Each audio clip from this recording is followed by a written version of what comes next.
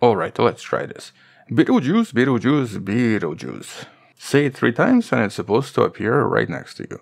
And well, I guess here it is. It's about time we discuss Betelgeuse once again because we do have some extra discoveries about this famous star. And discoveries that potentially once and for all explain everything weird it's been doing in the last few years, solving one of the major mysteries in astronomy. And so in this video we're going to discuss several recent papers about Betelgeuse, talk about exactly what science has discovered, and of course discuss the mysteries and the solutions. But first, let's review what happened to Betelgeuse in the last 6 years, and why it was even mysterious to begin with. Well, the why part is pretty easy to answer. This is one of the brightest stars in the night skies. And so if it suddenly goes through some dramatic shifts like this dip you see right here, and starts to dim in a very bizarre way like it did in 2019, almost everyone is going to talk about it, trying to figure out what's happening. And here, despite the distance of at least 550 light years away from us, because the star is so large, approximately 770 times the solar size, it's actually relatively easy to observe this star with a lot of modern telescopes. And here we do have several images in different wavelengths that show us this enormous, gigantic star,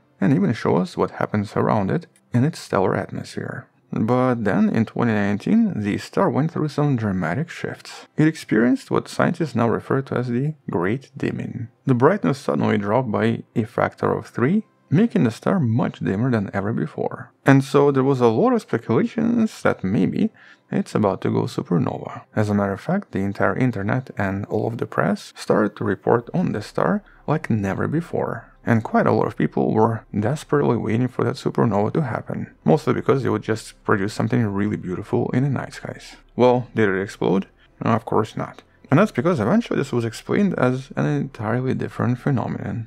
This was a gigantic stellar burp, a massive surface mass ejection of extremely hot material that, as it cooled down, temporarily blocked the star in the same way that sometimes clouds block the sun. And the evidence for this was really strong. You can actually find out more about this in one of the videos in the description, with additional studies eventually establishing that this star might go supernova in the next 100,000 years, or possibly even a million years, but not much sooner. But there was still a mystery. A very critical question still remained. Why did it actually burp so much, and why did it produce this bizarre cloud? And though at first this was bizarre, eventually in the last few years, researchers observed similar phenomena around very similar stars, including the famous Antares. And so some studies suggested that maybe this is just something that happens around all of them, we've just never noticed before. And so maybe this was just some kind of a long-term cycle of brightening and dimming that sometimes involves ejection of dust. And so since Betelgeuse is technically defined as an evolved red giant, it's essentially at least 8 million years old, making it a grandpa amongst these stars, it could just possess some kind of an extreme instability that may show complex variability in brightness, resulting in these bizarre burps. But not everyone agreed with this explanation, and additional observations revealed something else somewhat bizarre. By studying what I guess you would call a heartbeat of the star, or technically by using what's known as astroseismology, and detecting vibrations from within the star, visible in various emissions, researchers discovered that there seemed to be at least 2 dominant periodic fluctuations. First, there is a relatively fast cycle, the so-called primary pulsation that's approximately 400 days long. That's actually what you kind of see as these mini dips everywhere, and that's something that many different stars possess and not unusual at all. But there was also a kind of a second, far more puzzling pulsation, or a long secondary period, that lasted for about 6 years, or 2100 days. And that one could not be easily explained because not a lot of stars seem to possess this. And so explaining this through some kind of an internal dynamics inside the star was basically kind of impossible. And so for many years, various theories were proposed with various suggestions and various propositions. For example, giant convection cells, or some kind of a dust effect from various previous emissions, but none of this really fit the data, and none of this explained this very bizarre periodicity, which eventually led to the, I guess, biggest hypothesis of them all. Maybe there is an unseen companion, or some kind of a really massive planet orbiting Betelgeuse that's causing all of this every 6 years, with this idea officially proposed in 2 separate studies back in 2024. But there was a problem, and I guess you can kind of see the problem here. We don't really seem to see signs of any partners anywhere. Many observations of Betelgeuse have been done over the years, and none of them showed any partners. But the theoretical studies still suggested that Betelgeuse's light curve, combined with periodic variations, and even radial velocity and astrometry, seem to be still best explained by a massive object orbiting around it. And so scientists proposed that this was the so-called Alpha Orionis b. B in this case refers to the partner. But because this is the internet, it eventually became known as the Betelbuddy. Betelbuddy orbiting every 2100 days. With the official observations and most of the suggestions estimating this object to be about 0.5 to maybe 2 solar masses in total, and orbiting approximately 9 astronomical units away from Betelgeuse. Distance comparable to planet Saturn. But because this star was a giant star, and because this distance was really close to the surface of the star, in some sense this companion would be almost swimming within Betelgeuse's extended atmosphere, and would also thus be kind of invisible. It would kind of sort of look like this.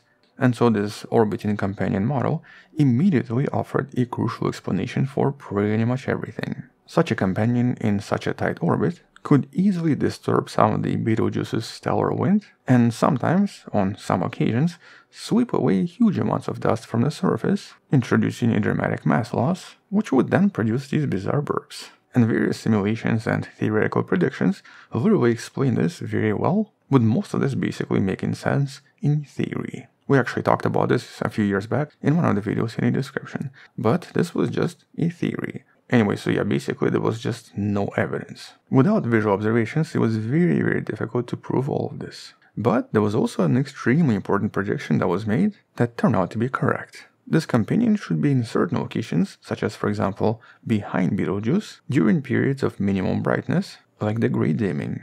But sometimes it would have a perfect position to be actually capturable by at least some telescopes. And so here the theoretical case and the predictions were strong enough for a few scientists to finally try this. And so despite the fact that Betelgeuse is extremely bright and very large in size, there was still a chance to see this companion in certain parts of its orbit. And just as a side note, here in terms of total brightness, scientists have actually compared this to trying to find a tiny firefly right next to a car's headlight. And so that's essentially the brightness comparison here and why this was so challenging. But because the researchers here were pretty convinced it should be there, they were able to time the orbit just right when the partner achieved maximum apparent separation and when it should be visible the most. This was supposed to happen around December 2024. And just as a side note, that's how ridiculously precise this particular prediction and theory was. And so in December 2024, a lot of astronomers launched the targeted observation campaigns using a lot of telescopes, trying to finally find it.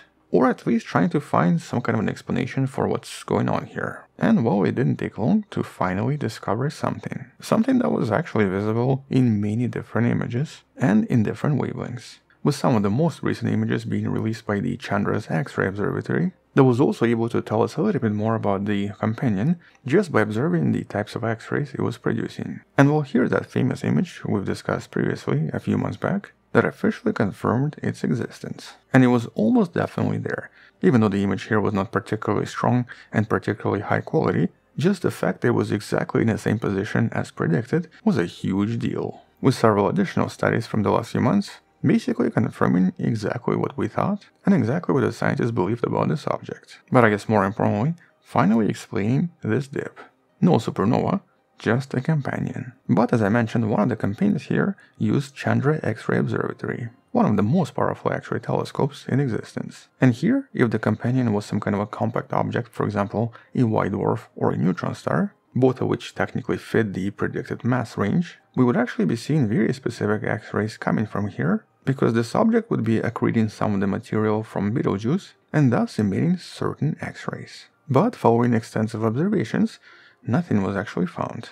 And this non-detection is important for establishing what this object is. Here, this almost definitively shows us that this is not an accreting compact object, not a white dwarf, not a neutron star, obviously not a black hole, and has to be some kind of a star. With a parallel campaign using Hubble Space Telescope and specifically the STIS instrument that looked at the features in the far ultraviolet, also detected in a non-detection of spectral lines, which allowed scientists to place a constraint on the total mass of this object. So here, it's almost certainly not above approximately 1.5 solar masses, because otherwise it would be producing a lot of ultraviolet light. And so right now scientists think that this is about 1.1 solar masses in total, or surprisingly, very similar to the Sun. But I guess even more surprisingly, this companion has to be a normal stellar object that's about 8 million years old, that co-evolved with Betelgeuse, and based on its mass, is possibly still just what's known as a YSO, young stellar object.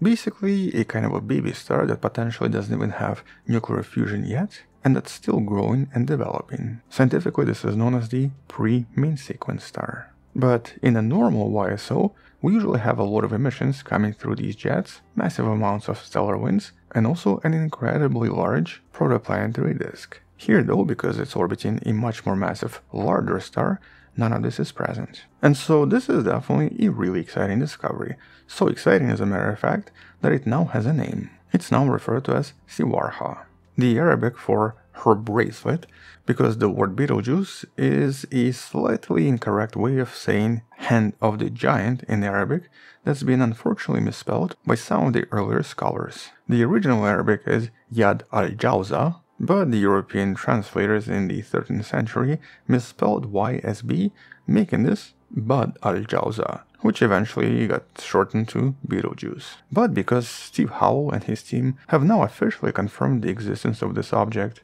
by physically observing this with the Gemini telescope, now the next step is essentially trying to investigate exactly what this object is and what's going to happen to it once Betelgeuse goes supernova. And honestly, right now there is almost no doubt that this object really exists.